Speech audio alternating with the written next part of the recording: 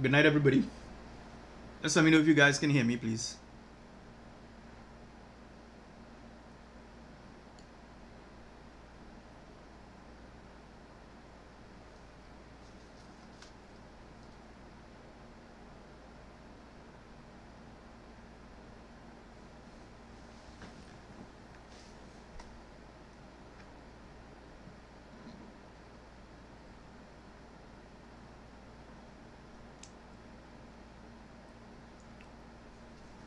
Right, I'll start in a few minutes. Right, I'll start in a few minutes. Right.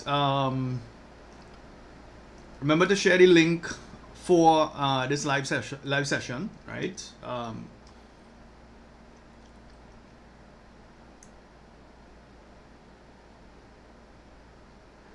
Welcome to some of the newcomers. Right.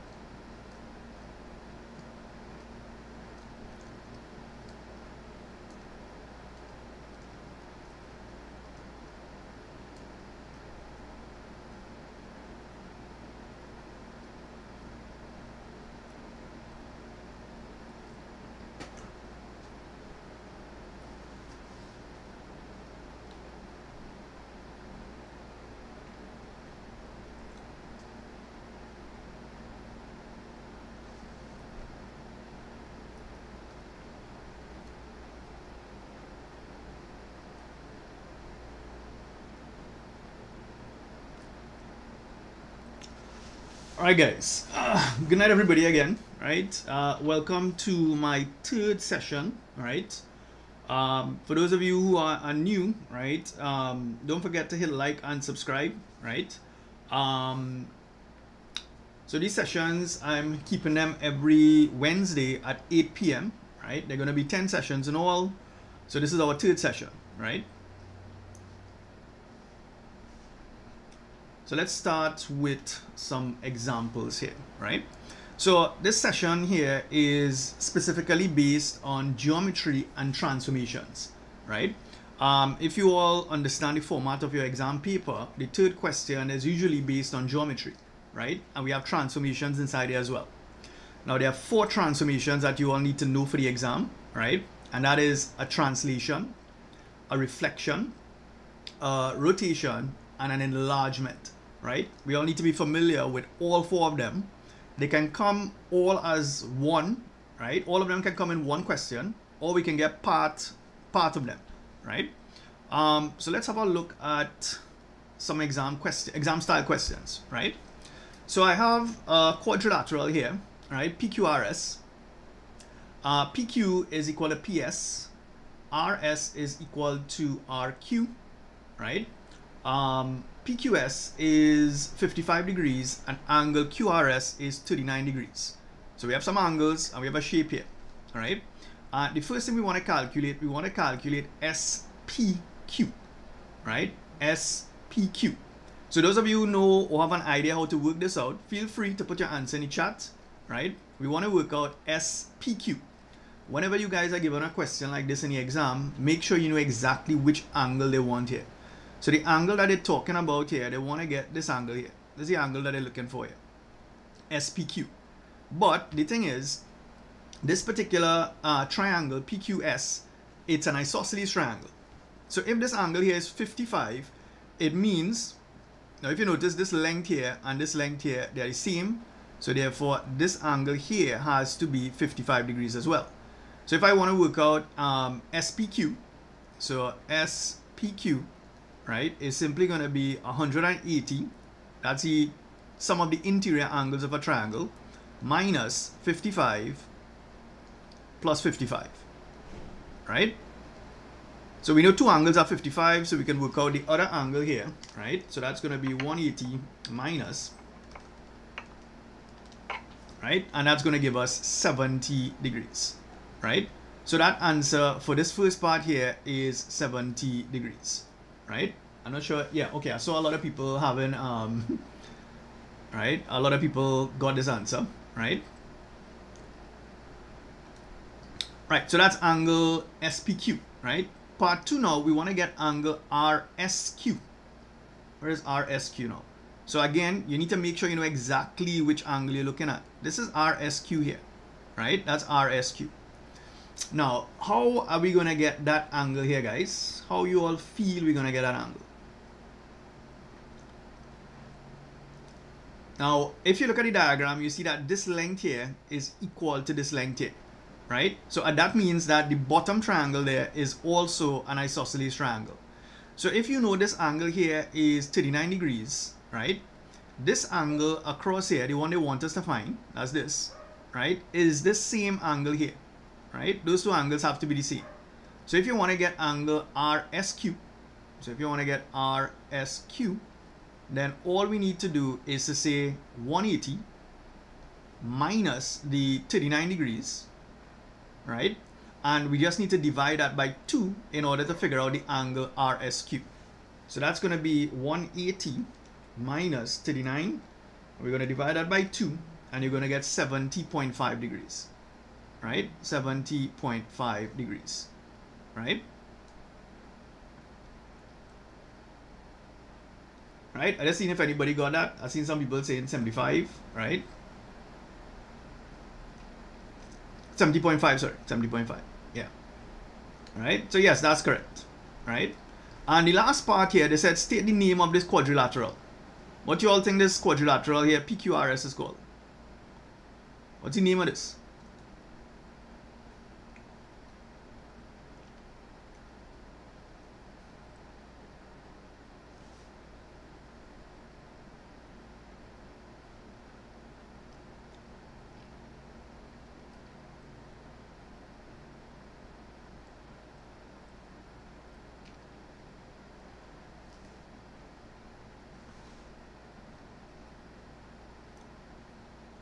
Right, I've seen some people saying it's a kite. Yeah, it's a kite. That's essentially what it is, right? It's a kite, right?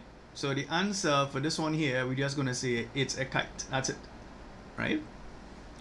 So that's our first sample question here. This next one here now, we have, the diagram shows 3 trapezia, right? That's the plural for trapezium, by the way. So we have trapezia. Q and R are images, right? So Q and R are images after P undergoes a double transformation, right? So try to understand what's happening here, right? This here, this P here is our original trapezium. And they're trying to tell us that Q and R are the images of P after a double transformation, right? So it's as if we started off at P and then we ended up at the point R, right? After undergoing several transformations here. So the first part, describe fully the single transformation that maps trapezium P onto Q, right? So whenever you guys have questions like this, you have to be careful and you should look at the number of marks that they are giving us for this question. So I have P and I want to move that P to Q. Anybody know what kind of transformation is that?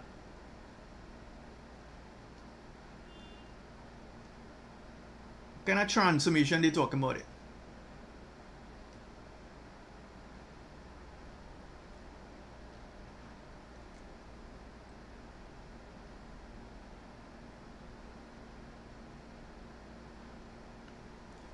Right? Some people saying it's a translation. Yeah. You know how you know it's a translation? If you started off with P and you just shifted P in a particular direction, you will notice that the size of your object didn't change. So the size of the object didn't change. You notice that the orientation has not changed because P is facing a particular direction. And if you look at Q, it's also facing a particular direction. So that's a translation, right? But here it is. If you just put translation alone, that is not going to give you all the marks. So you have to say translation right? But you must also specify the vector that is allowing me for this translation, right? So you have to give the vector in order to get the mark. And the vector is given by two numbers. Now, you can do this in several different ways, right? So if I start, let's say we take one vertex of P here, and you need to see how do I get to the same vertex on Q. Now, always remember, you're going to move in your X direction first and then your Y direction. Now, you need to look at the how the axes are on this thing here. So you're going to go 1 unit, 2, 3, 4, 5. So you're going 5 units to the right. Now, since you're going to the right, that number has to be positive. So it's going to be a 5 here. And then we're going to go 1, 2, 3, 4, 5, 6, 7. So you're moving 7 units upwards to get to that point. So the vector is going to be 5, 7. When it comes to the vector, you need to remember that when you move to the right, it's going to be a positive number. If you move to the left, it's going to be a negative number. If you move upwards, it's positive, and if you move downwards, it's going to be negative.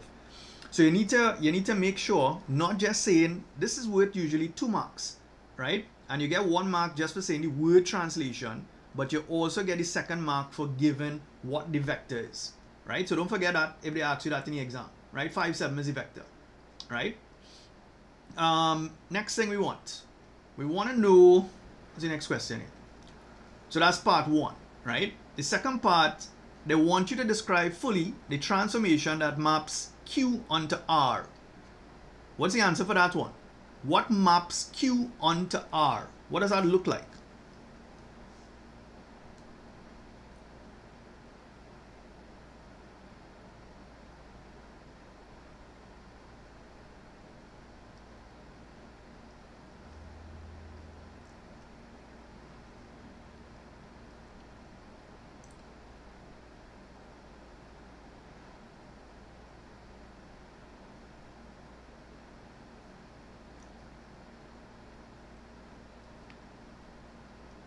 Alright, so I've seen a lot of people saying, or most people saying reflection.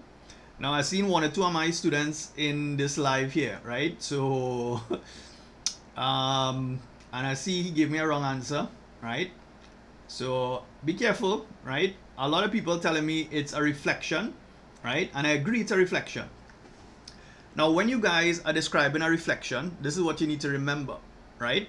Once you give a reflection, right, you will notice that the size of the object and the image, they are exactly the same, but one is a mirror image of the other, right? Now, if one is a mirror image of the other, you will need to indicate exactly what the mirror line is, right? Because if you just say reflection, you're only going to get 1 marker. You need to say reflection, and you need to indicate the equation of the mirror line. Now, I see some of you all putting the mirror line in your answer here. So let's see. So yes, it's a reflection, right? So this is part 1, this is part 2. And yes, it is a reflection. I agree, right? But you only get 1 mark if you say it's a reflection. So it's 1 mark for that. But you need to indicate what is the mirror line, right? So the mirror line, so think of the mirror line as that line on a piece of paper, so that if I fold the paper, R and Q must line up exactly. So when I fold the paper, this and this needs to line up. This and this here needs to line up. This here needs to line up with this, right? Now, if you want to get the mirror line here, the mirror line looks like it's a vertical line, right? So what I can do, when I join these 2 points here, the top of the shape, that is actually 1, 2, 3, 4, 5, 6 units. So if I divide that line into 2, right, this here is going to be your mirror line. This line going down here is your mirror line. If I fold the paper along this line here, I'm going to get R and Q to line up exactly. So this here is a vertical line. Whenever you guys have to give a vertical line, the equation has to be x is equal to something. What do we put as this something here? You look to see where that vertical line cuts the x-axis. It is at -1. So the mirror line is actually x is equal to -1. So I saw some of you all give that as your answer. All right, that's correct. It is x is equal to 1, right?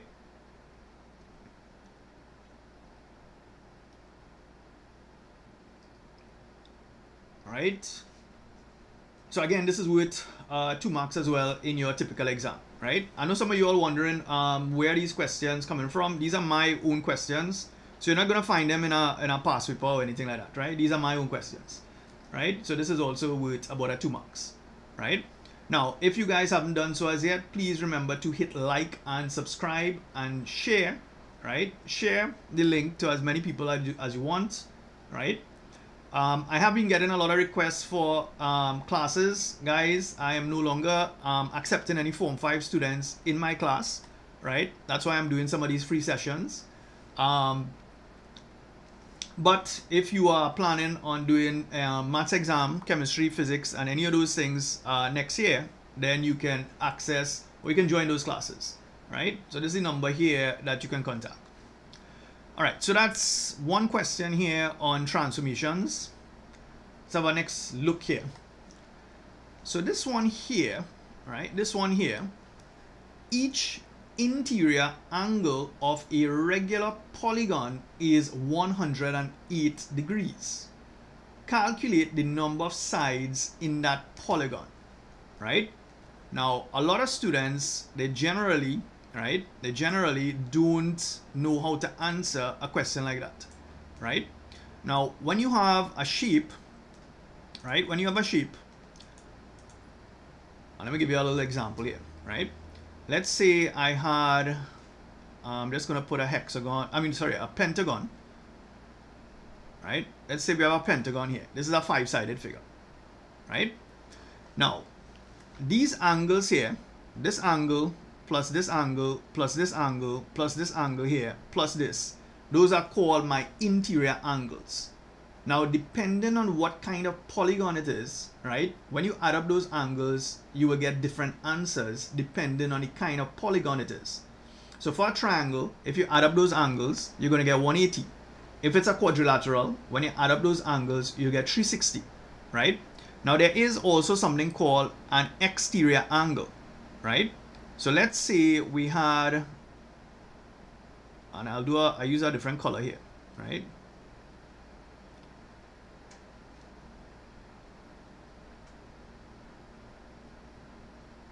Right? Now, these are what we call exterior angles in a polygon, right? So this here is an exterior angle. This is an exterior angle, right? We also have this here is an exterior angle, exterior, exterior. Now, when you add up the exterior angles of any polygon, they add up to 360 degrees. So that's something you need to know. When you add up the exterior angles of any polygon, you're going to get 360, right? Now, when it comes to interior angles though, there's a formula to get the sum of the interior angles. Anybody know what the formula for the sum of the interior angles is? What's the formula for the sum of the interior angles of a polygon?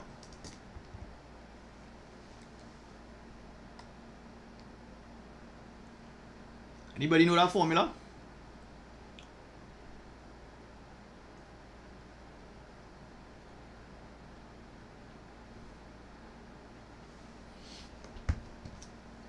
Right? So some people are saying it in the chat. Some people are saying it. So here's what the formula is. So the sum of the interior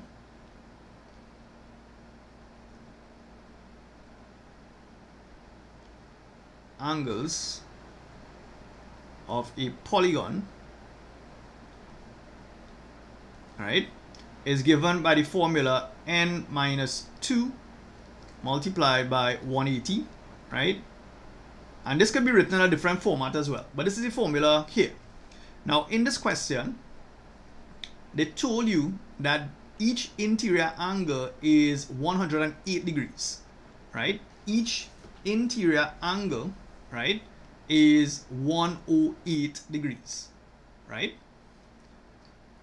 Is that so let me ask you all a question. So this formula here gives me the sum of the interior angles, right? So I can write n minus 2, right, multiplied by 180.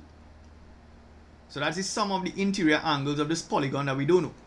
Now each angle, they told us it is actually 108 degrees. So you're going to say 108 multiplied by how many angles we have, which is n, and all we need to do now is to solve this equation, right? That's what we need to do. So if I multiply everything on the left side, I'm going to get 180 n minus 360, right, is equal to 108 n. So therefore 180 n minus 108 n is equal to 360, right? So 180 minus 108, right, you're going to get 72, right? So this is going to be 360 here. So therefore n is equal to 360 over 72, and that's going to give me 5, right? So we're talking about a polygon that has 5 sides, right? So that's the answer there. We're looking for a pentagon.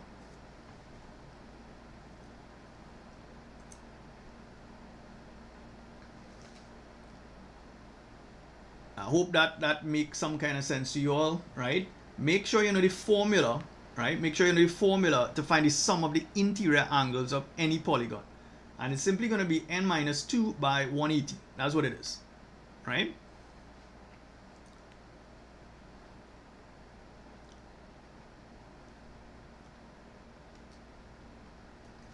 Right, so that takes care of this here, right? That's part A. That's the answer for this one here. Part B now, we have a quadrilateral, right? ACDE, right? AC is parallel to ED. AC is parallel to ED, right? So we can see that on the diagram based on how it's drawn. The point B is on AC. Angle EAB is 110. And what else we have here? Angle ABE is 35. And angle CBD is 62. So they gave us some angles here, right? And what they want us to work out. Did I put the question here? One second.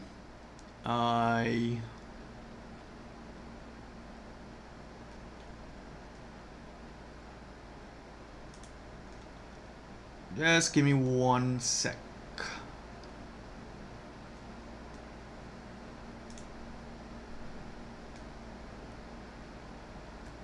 Alright, I feel I didn't put the questions in it, but hold on a sec. Let me see if I have it here.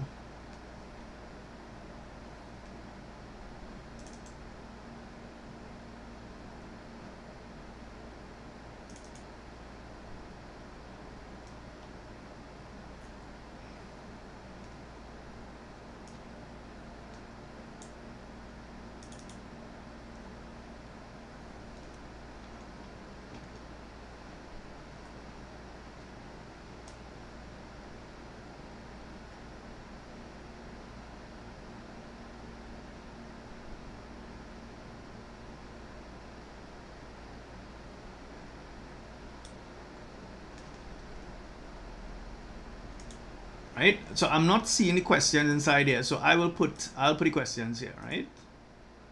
So we need to calculate some angles, right? So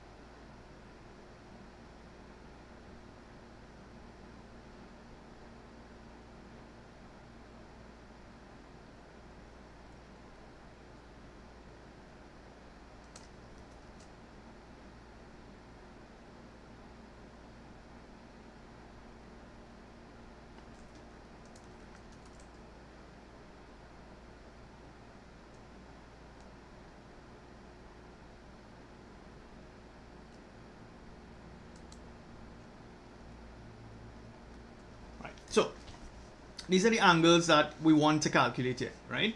So the first one, we want to calculate angle BED, right? So BED, right, is this angle here. Could you all put in the chat what you think that angle is? What do you guys think that angle is?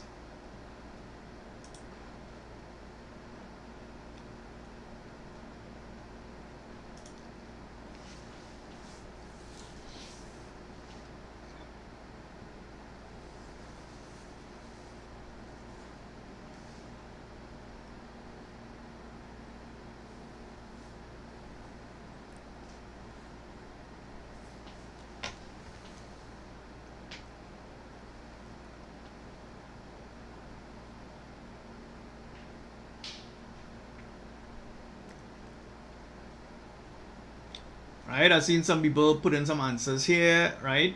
So here's what's happening here. So guys, if you notice something here, this line here is parallel to this line.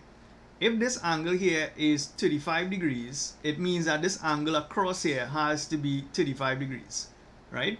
So the answer is actually 35 degrees. And the reason, because sometimes in exam questions, they ask us to give the reason, right? Those are what we call alternate angles, right? So those two angles are alternate angles. So that's 35 degrees, right? That's 35 degrees, right? What about angle ABD, right? Sorry, that's not it. This should be EBD, my bad, right? Yeah, angle EBD, right? So angle EBD is this angle here. What you all think this angle is here? This one.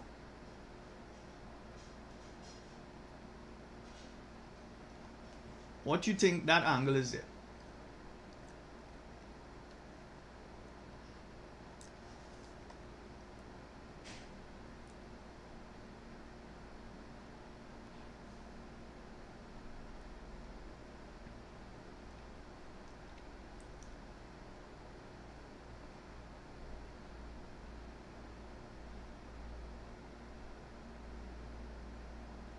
Right, I've seen some answers here, right? Now you have to think about this carefully, right?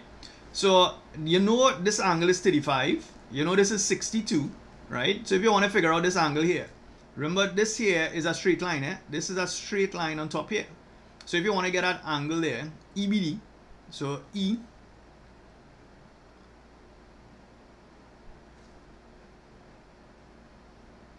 EBD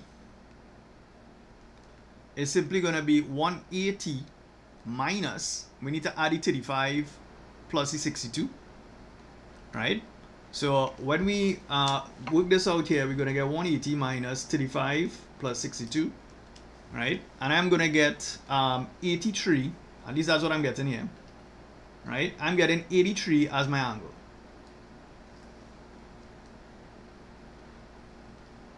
Right, I'm getting 83 degrees as my angle for this one here, right? So this is 83 degrees. And what about the last one? Angle EDB. So EDB is this angle here. That one should be easy because you just work out this one here and we got 83 degrees. So we want to work this out here. What's the answer for that one?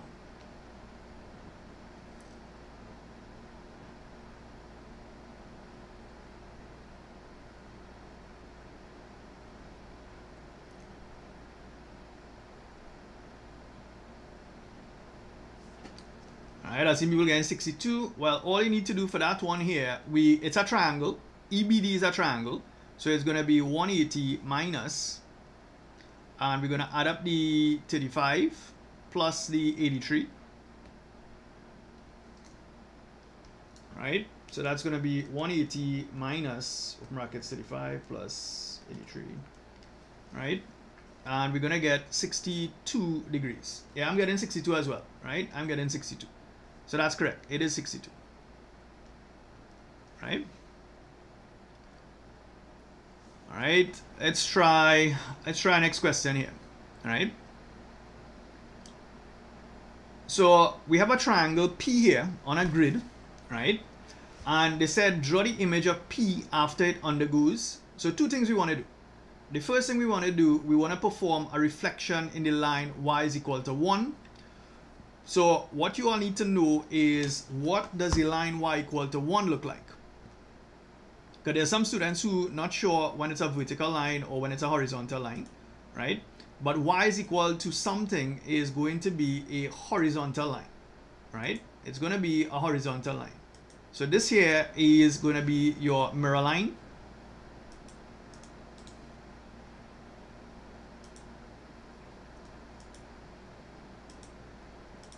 Right, that's your mirror line. This is the line y is equal to 1 here, right? This is y is equal to 1. And what we want to do now, we want to take this triangle P here and you're going to reflect it, right? So when you take this point and you reflect that in that line, right, it's actually 1 unit in front of the line. So therefore the image is going to be 1 unit behind. So this is where this point should be. We're going to do the same thing for this here. So this vertex here is actually 3 units in front of the mirror. So therefore we need to put this 3 units behind the mirror. 1, 2, 3. So that's going to end up here, right? We do the same thing for this point. It's 1 unit in front. So therefore the image should be 1 unit behind. So therefore the reflected triangle, right, is going to be this triangle here that I'm drawing. Now please, in the exam, don't use freehand. use a ruler to do that. So this is called P prime, right? So this here, this represents the triangle that we're looking for here, right? So that's the answer for this. That's a reflection in the line y equal to 1. For the second part here, you want to translate that vector, that P, using the vector 3, 2. So the vector is given by 3, 2.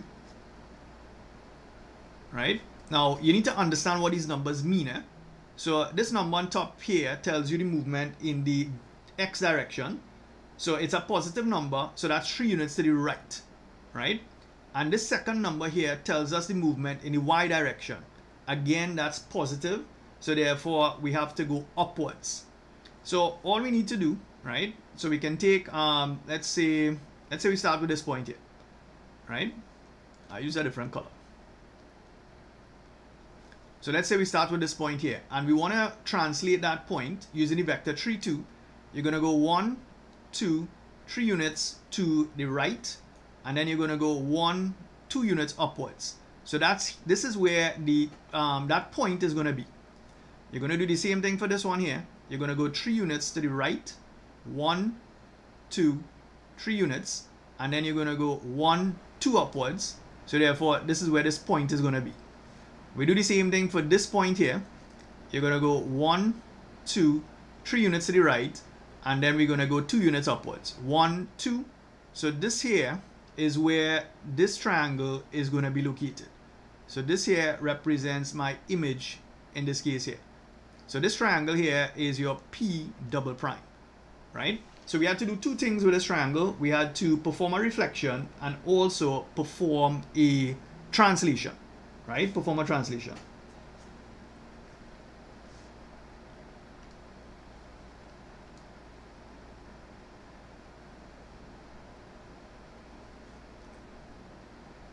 Right? All right, let's see what else we have here, right?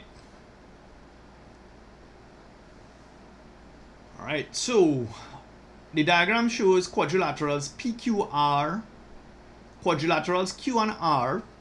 So we have Q, we have R. So Q and R are images of P after it underwent 2 different transformations. So what the question is basically saying is that here what? This here is your original quadrilateral, but then something happens and it turns into Q, and something also happens and it turns into R, right? So now let's see what are they looking for here now. So they want to know, right, on the grid, draw the image of quadrilateral P. So they want us to do something. So we take in P and we perform in a translation 7 minus 2. So the 7 is telling us we have to move 7 units to the right, and the minus 2 tells us we have to move 2 units downwards, right? Now the thing is, you don't have to translate every single point, right? So let's start. I'm going to use this bottom one here, right? And you're going to go 7 to the right. So we start checking. 1, 2, 3, 4, 5, 6, 7, and you're going to go 2 units downwards. So we're going to go 1, 2 units. So this here represents the bottom of this quadrilateral. Now you don't have to do the exact same thing for all the points. If you know what the general shape of this thing is here, you can go ahead and draw it. So this here will look like this. This will look like this. And then how long is this thing? 3 units.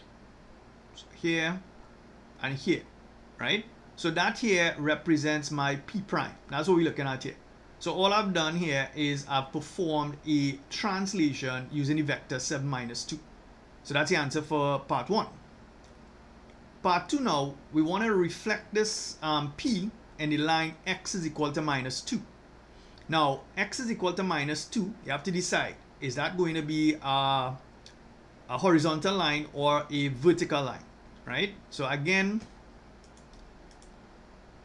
let me just borrow this here. Yeah, so we want x is equal to minus 2. So guys, when it's x is equal to something, the mirror line is going to be a vertical line, right? It's going to be a vertical line.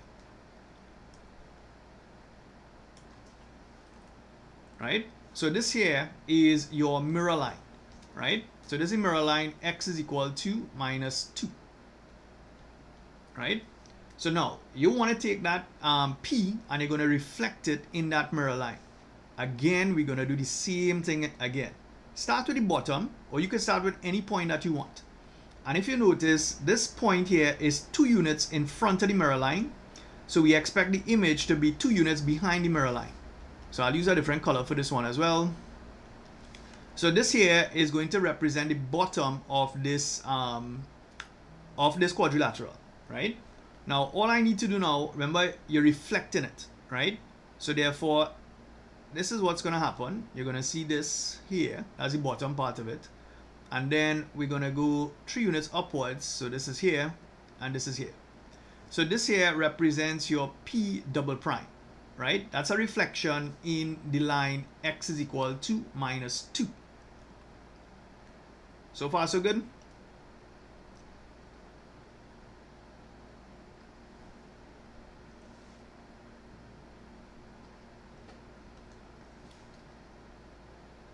What about this one here now? They said to describe fully a single transformation. So describe fully a single transformation that maps P onto Q, right? So guys, look at where Q is, right? This is P here and this is Q here. What you all think the answer is for that? What maps P onto Q?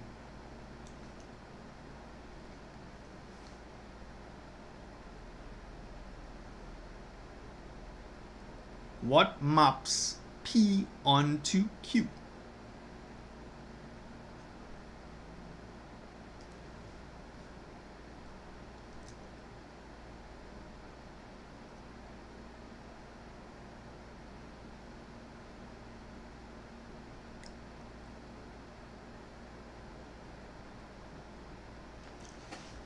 Right, I've seen a lot of people telling me it's an enlargement.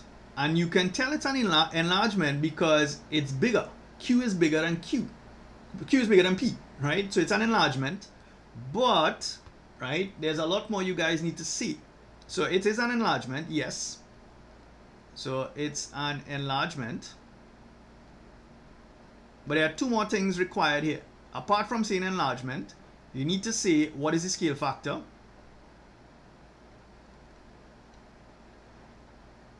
Right? So you need to say what the scale factor is, and that's a number, right? Now, if you look at the lengths of these things here, right? So let's say we look at this length here. Now look at where this length is. It's the diagonal of one of your square boxes, right?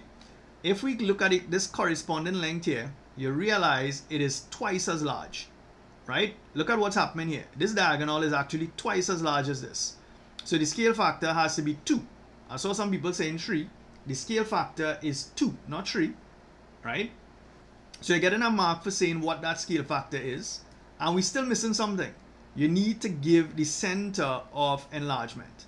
So we need the center of enlargement, right? Now the center of enlargement right, is going to have a coordinate. So we need to figure out what are the coordinates of the center of enlargement. How do we do that, right? So guys, whenever you all have to do something like this, right, when it comes to an enlargement, we have to draw some projection lines in order for us to figure out what would be the center of enlargement. So here's what you need to do, right? You're going to have to take your ruler, and we're going to join, let's say we join the top of this quadrilateral here, right? We're going to join that to the top of the quadrilateral P. So you're going to come here and you're going to do this, right? That's one. Now you need to draw more than one projection lines in order to figure out where this thing is. So let's say we choose maybe this point here, right? And it has to pass through that same point on P, right? Now I would, if I were you, I'd use more than one line just to make sure that I'm not doing anything wrong, right? So they seem to be passing through a common point so far, but let's draw one more just to be sure, right? Maybe the bottom. I draw a line from the bottom here to the bottom of the shape here, right? And you realize, wait a minute, they're kind of passing through, all those lines seem to be passing through this point here, right? That point there where all the lines meet, that's called the center of our enlargement, and that's going to be given by the coordinate -8 -2, right? So you all getting marks for this, Make sure you put this -8 -2, right? That's my center of enlargement. So even though you have to describe this, if you just put the word enlargement alone, that is not going to give you all the marks, right? So you must say what the scale factor is. You must say what is the center of enlargement. Those are things that are required, right?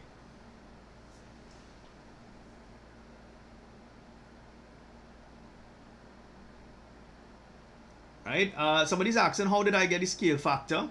So what's something here, right? Normally, we would either measure lengths going this way, right? Or we can measure lengths going this way. Those are easy to measure on a grid like this, right? Those are easy to measure on a grid like this. But this quadrilateral here, right? It doesn't have any vertical lengths or horizontal lengths. It only has slanted lengths. Now, this here, if we look at this here, this slanted length here is the diagonal of one of these boxes, right? So this is a length, let's call that 1. It's not really 1, but let's call that 1 unit or something, right? If I go 2 of them, right? So that's what I'm doing here. In this first shape here, this length here is 1 diagonal, but when I go to Q, I have 2 diagonals. So the scale factor, and how you actually calculate the scale factor, is usually your ratio of your lengths. So in Q, that diagonal length is 2. In the case of P, the diagonal length is 1. So therefore, the scale factor has to be 2. Right? That's how you work out scale factor. Right, Brandon? That's what we're doing to calculate the scale factor. Right? Let's see what else we want here now. For this third part here now, second part, sorry, we want to know what transformation maps P onto R. Right? Look at where P is and look at where R is. What do you all think that is?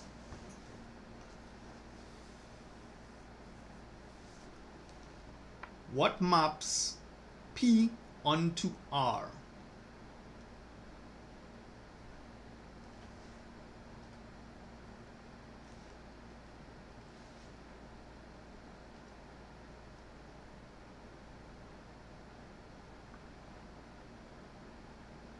Right? Somebody's asking about circle theorem. We'll do circle theorem one of the later sessions.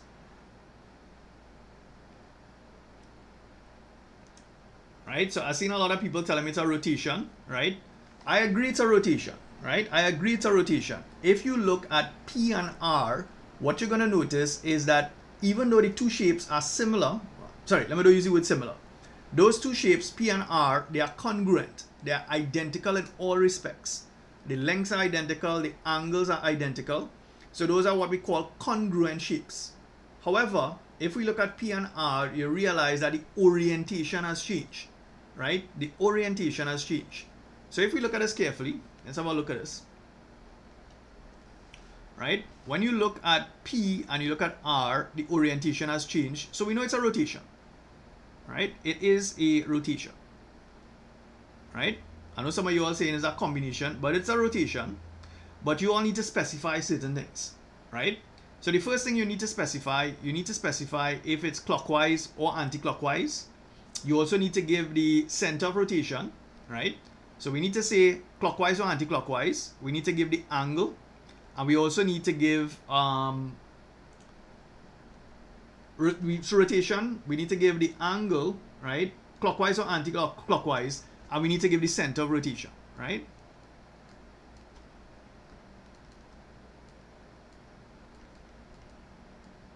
Right? So it's a rotation, yes, you're gonna get a mark for that, right?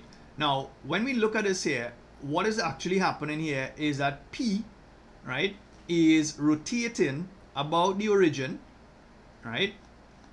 So if I draw a line here, right, this P is actually rotating this way, right? So it's rotating that way, right? So the angle of rotation here, if you notice here, is gonna be 90 degrees. So it is 90 degrees, right? So we're given the angle, and I am saying anti-clockwise. So 90 degrees anti-clockwise. All of this is required for your answer. 90 degrees anti-clockwise, and I must also specify the center of rotation. So the center of rotation in this case is simply going to be the origin, right? It's being rotated about the origin. How I normally explain this in my class, think of a goat or a sheep, right? And they are tied with a rope on a pole that is stuck on the ground. They can only rotate, or they can only graze in a circular path. That's essentially what's happening here. If I take the shape P and I were to tie P to a pole here, I can rotate it and it will end up at this point R here, right? So P will line up with R when I do a rotation of 90 degrees anti-clockwise about the origin.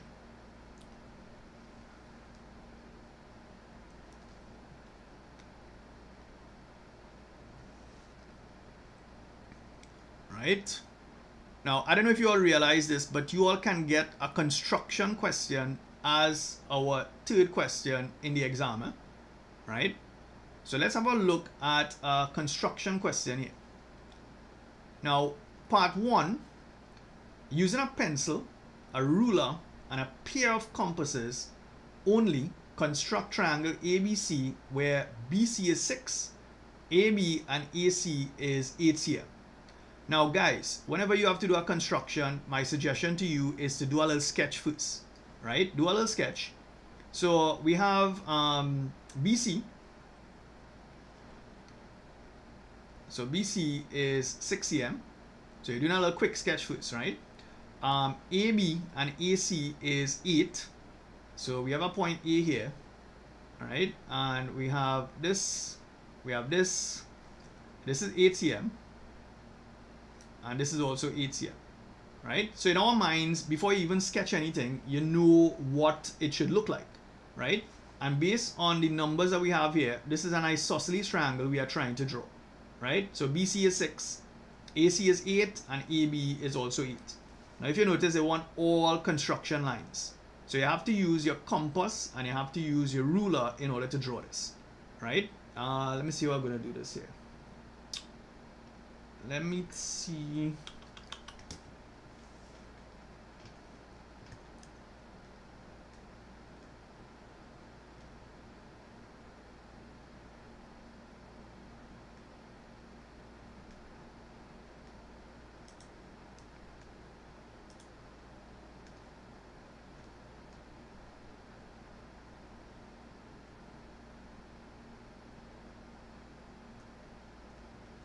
Just give me 1 second, guys.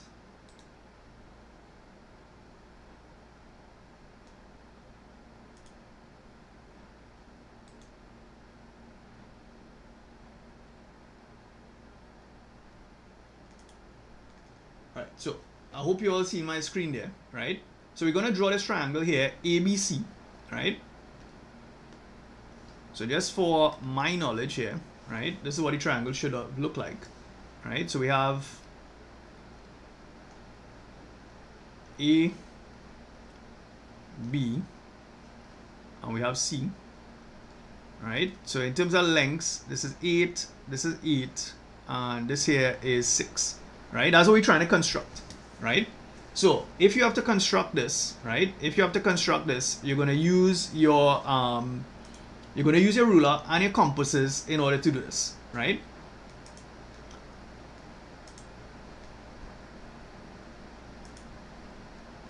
Right, so step 1, right? If you have a question like this in your exam, you're going to need your ruler and your compass in order to do this. So you're going to take your ruler and you're going to, first thing we're going to do, we're going to draw a line that is longer than 8 cm, right? So, sorry, longer than 6 cm, right? So I'm going to draw the line BC.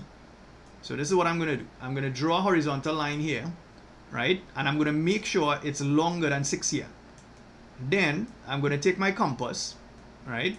And I'm going to open the compass so that it is actually 6 cm, right?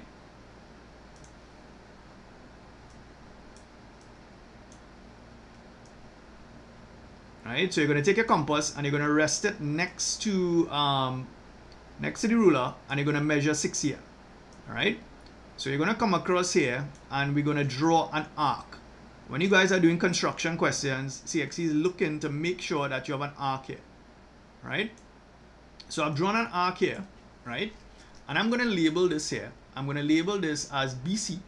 So this is B, right? And this here is going to be C, right? So that length there is 6 cm. So this here is 6 cm, right?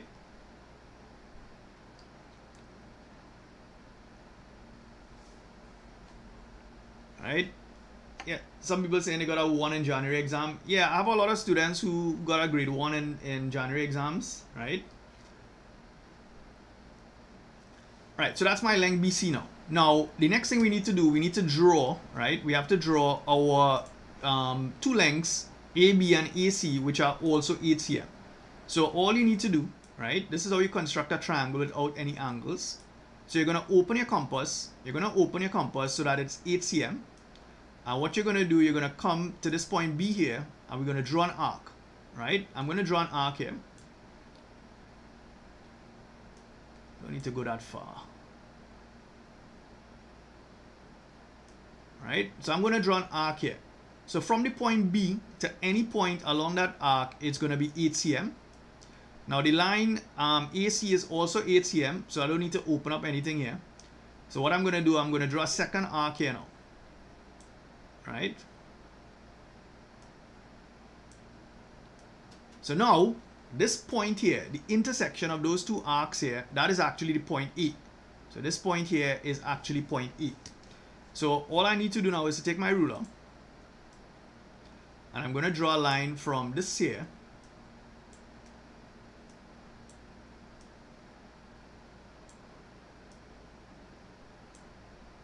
So we're going to draw a line here that passes through this point.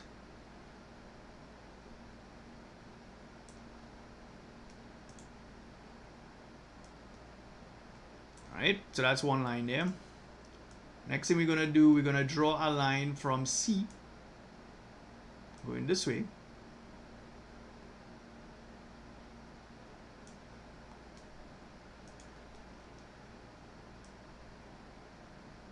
Right, and just like that, I've constructed my triangle here, right? ABC.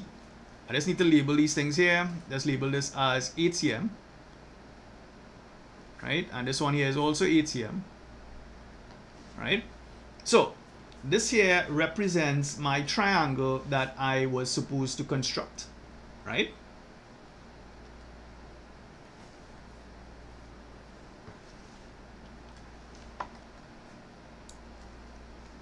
Now let's see what else they want me to do, right? I'm just going to copy something from the question itself and bring it across, right? One sec.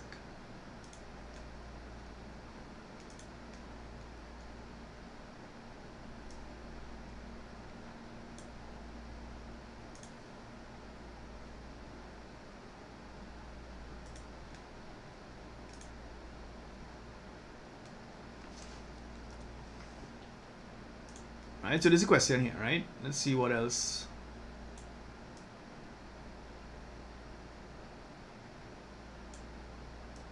Right, so they said draw a line segment AD such that AD meets BC, right, at D and is perpendicular. Okay, so we have a lot of words inside here, right? So draw a line segment AD, right, and AD meets BC and is perpendicular to BC. So what they're trying to want us to do here, they want us to draw a perpendicular line going down this way, and this point here is going to be our D. That's what they want, right? Now, by the way, according to your syllabus, you have to be able to construct a perpendicular line, right, from a point to another line. So all you guys need to do for this, right, all you need to do, right, that's all.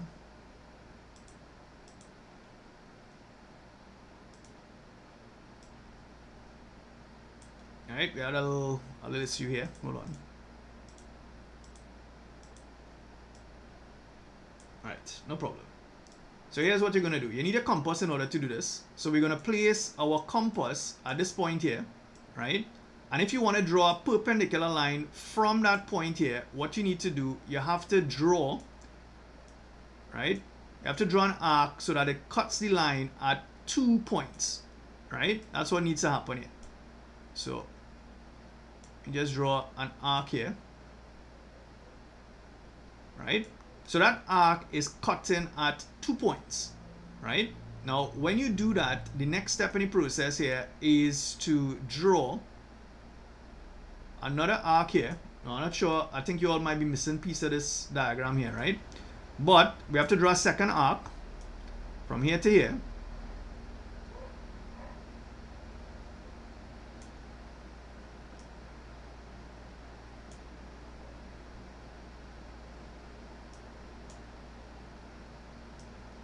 Right? And now all I need to do now, I just need to draw a vertical line passing through this here, right?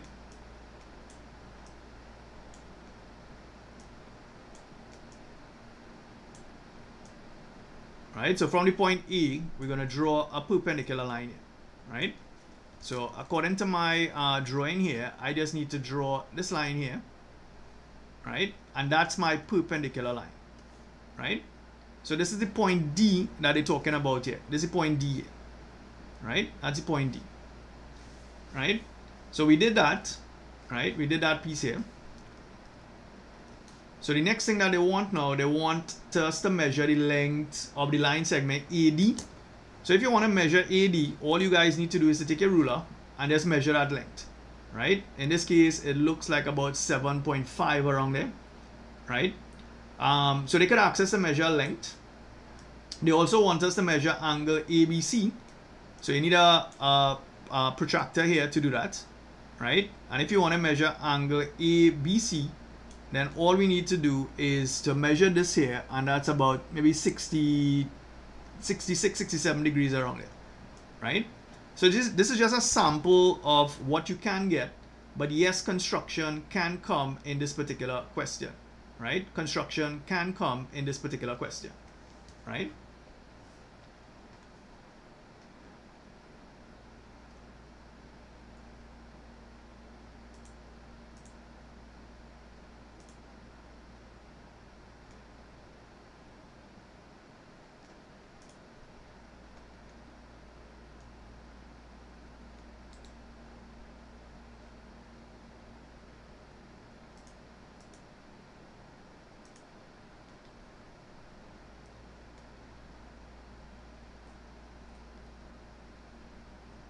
Right, so let's try another angle question, right? Let's try another angle question here, right?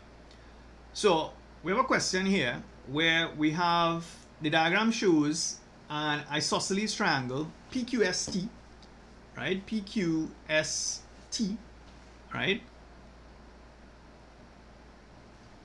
That's PQ, right? So we have an isosceles triangle here. This should have been just PQT, right?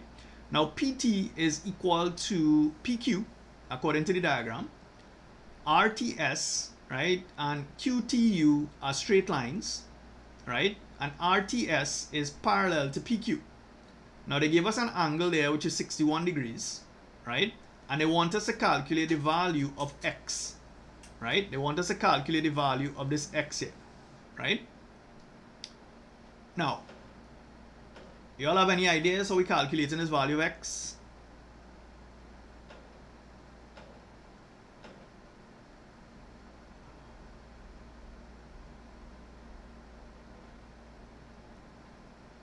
Right, Brandon, you should only start doing papers from May 2018, not January 2018. Right, that paper is that's a little different. Right, that's from the older syllabus. Right.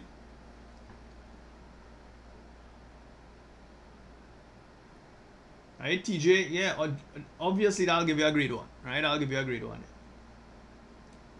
Right, so if you all know the answer for this one here, we want to work out this angle x here. Right. So if you all look at the diagram, you see this line here is parallel to this line. So if this angle here is 61 degrees, it means that this angle here is also 61 degrees, right? So so you know those two angles are 61, and that's because they are alternate angles. Now, the fact that the triangle there, PQT, is isosceles, it means that this angle here is also the value of x. That angle has to be x as well. Right? So therefore, if I want to calculate x, x is simply going to be 180 minus 61, right, divided by 2, and that's going to give me my angle there, right? So it's 180 minus 61, and we have to divide that by 2, and you're going to get 59.5.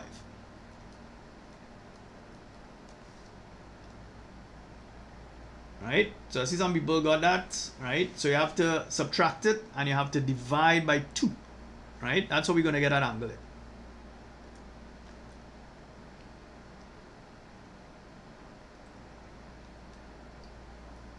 Right, so that's how we get x. What about y now? How we get an angle y? What you all feel is y?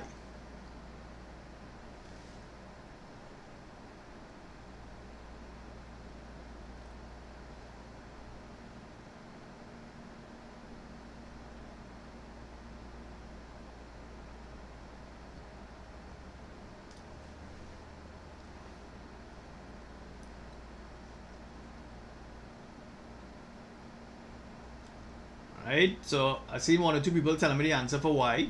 Let's see if that's correct. So here's the thing.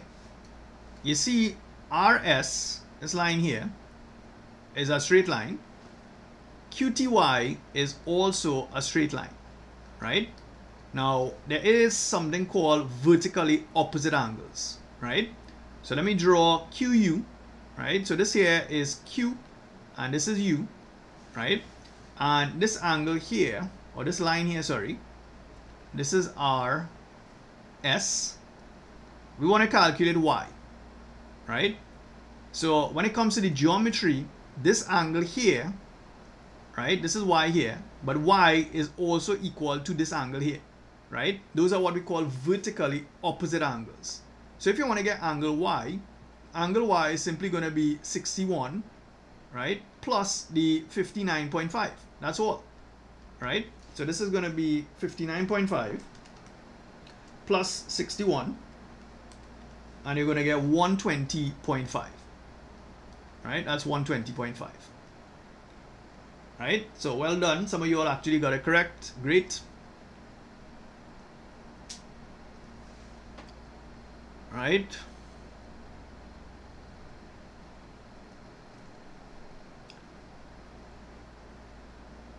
Right, so we could get angles involving parallel lines, or we can get questions involving polygons. And what they also bring in this section here as well, they bring in some questions on Pythagoras' theorem as well, right? So I have a triangle here, ABC, right? It's an isosceles triangle, right? This length is 12, this is 20, and if it's an isosceles, it means that this length here is also 12 cm, right? And I want to calculate the length each, right? So whenever you guys get a question like this, right, if you look carefully, what you really have here is a right angle triangle. So this is A, this is B, right? This is 12, right? That's 12 cm.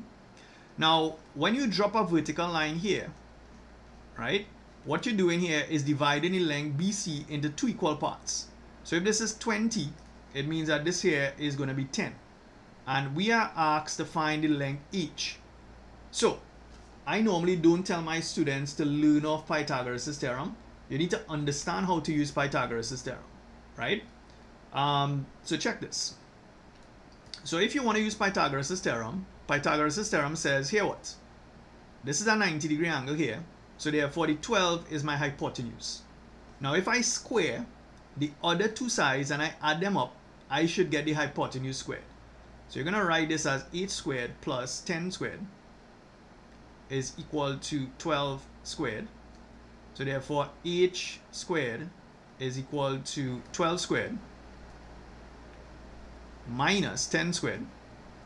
So this is going to be h squared is equal to 12 12s are 144 minus 100. So therefore h squared is equal to 44. So h is equal to square root of 44. So therefore h is equal to about 6.63. Let's say 6.6, right? So that's our height. So just make sure you understand or know how to use Pythagoras' theorem, because that could also come as your third question in your exam paper, right?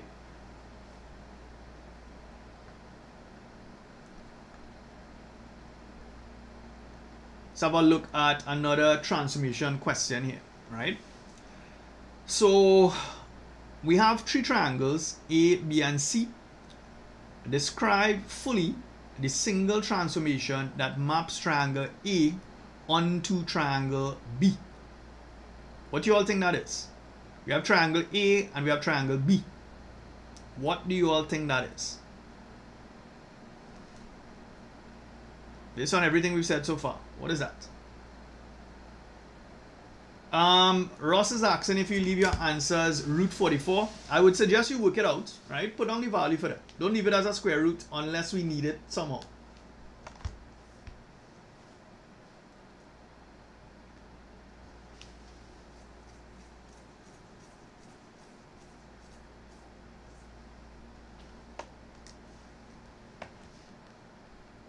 Right, a lot of people say an enlargement, right? So it's looking like an enlargement, right? Because if you look at this triangle here and you look at this triangle here, you realize, all right, well, one of them is bigger than one, right? So those are what we call similar triangles, right? That's what we call similar triangles.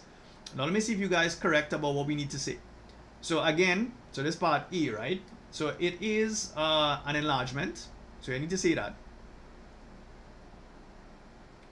Right? Yes, that's only part of the answer, right? You need to say what is the scale factor. So the scale factor K, right?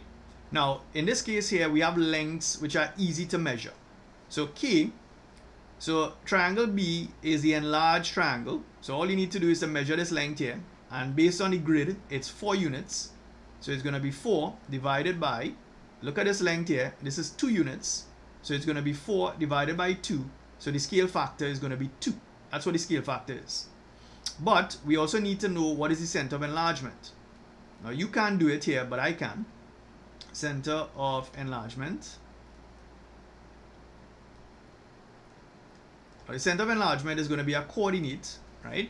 So to do that, I need to draw some construction lines on this thing here.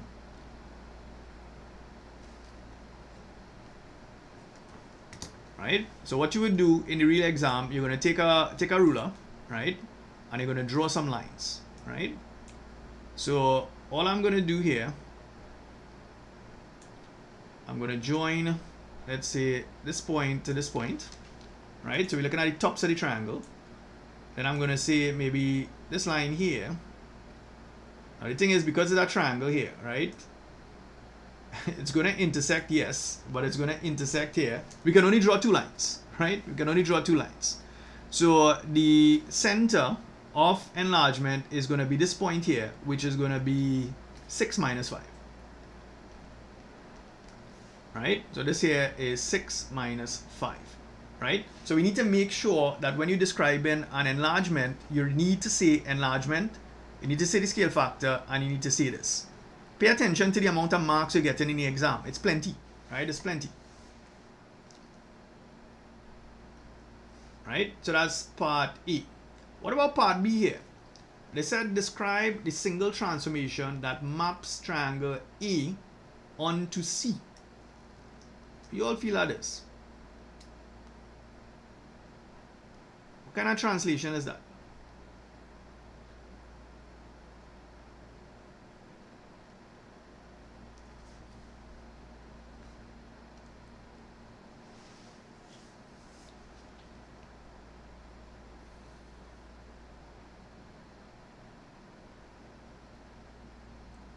What kind of translation is that?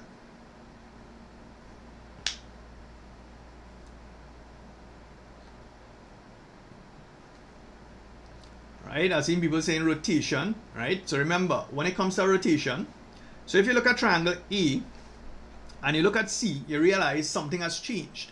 Even though the size of the triangle is the same, the orientation has changed. That's how you know it's a rotation. The orientation changes, right? So we know it's going to be a rotation. I agree, it is a rotation. But just like the previous questions here, there are certain things we need to say. We need to actually say what is the angle of rotation. We need to say whether we're going clockwise or anti-clockwise, right? And we need to say what the center of rotation is. Now, let me see if I could do something for you guys here.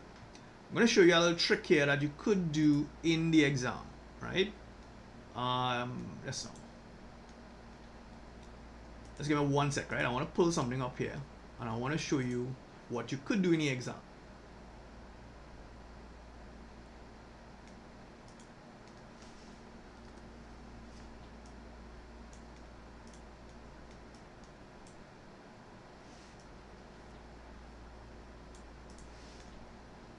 Right, let's see, close you off.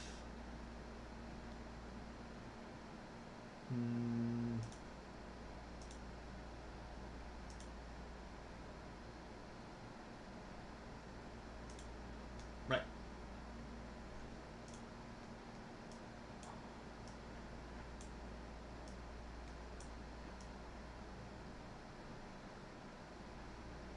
Right, so I hope you all see my screen there, right? I hope you all see my screen there.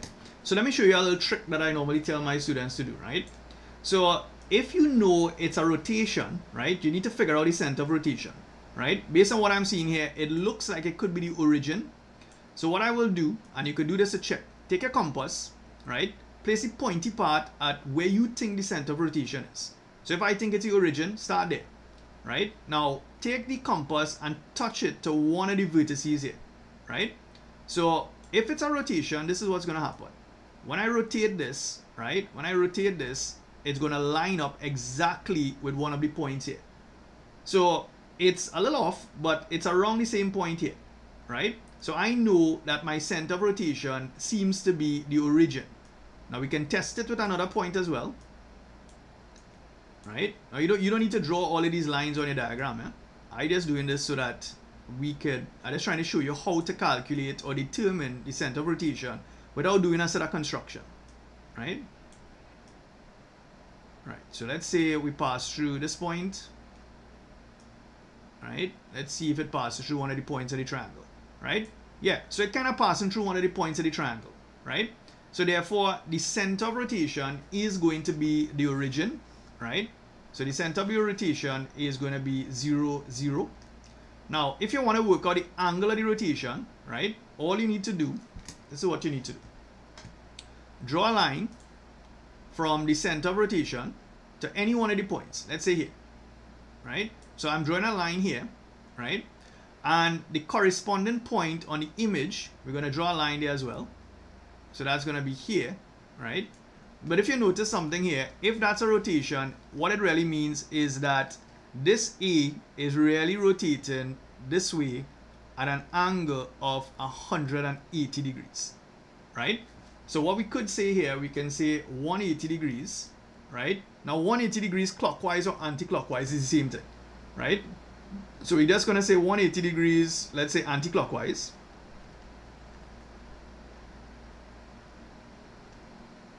Right? And that's it. That's all we need to say here in order to answer this question. Right? I hope that makes some sense.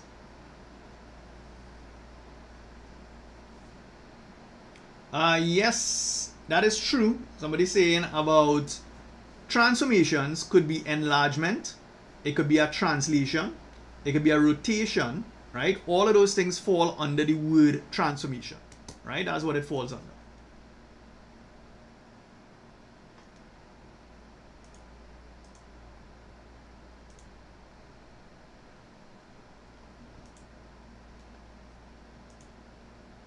Right?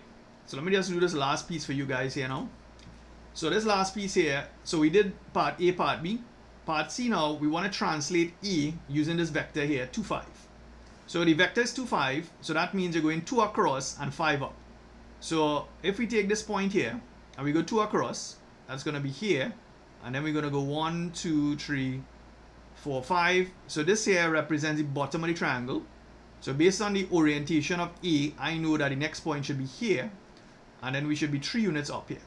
So therefore, this triangle here is what they're looking for, right? This here represents a translation by vector 2, 5. That's what they want, right? So that's part C. The next thing they want us to reflect triangle A in the line x is equal to 3. Now remember, I told you guys, you need to know, if I tell you a line is x is equal to 3, right? You need to know if it's a horizontal or a vertical line. So for a line x equal to 3, right, that is actually a vertical line, right? So this here represents the line x is equal to 3. That's this line here, right? And if I want to reflect triangle A in this line, then all I need to do, right, that's here, here, and up here. So the triangle that we're looking for will be this. This represents my reflection in that line x is equal to 3. That's it, right? Nothing fancy. That's all we need to do, right? All right, guys. So that's as much time as I have for you guys this afternoon, right? That's as much time as I have. So just remember, guys, continue practicing. You have some time between now and the exam. Continue practicing questions. There are lots of solutions out there online, right? So please remember to hit like and subscribe, right? Don't forget to share, right, as best as you can, right? So guys, that's it for me. Enjoy the rest of your afternoon. Be safe, and I will see you guys next week Wednesday when I'll be focusing on question 4, which is relations, functions, and graphs, right? That's question 4, right? So next week Wednesday at 8 o'clock, guys, right? That's when it is.